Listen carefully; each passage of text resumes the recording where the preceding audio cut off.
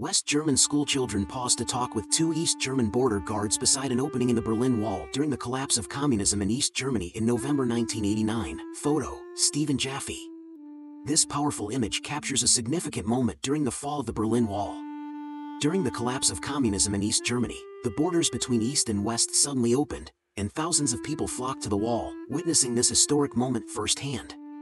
This photograph captures one particular scene, where school children engage in conversation with East German border guards beside an opening in the Berlin Wall. This scene symbolizes hope, unity, and the yearning for freedom.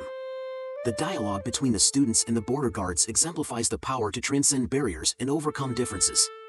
It was a pivotal moment in history, as the communist regime in East Germany was crumbling, and people were hopeful for freedom and reunification.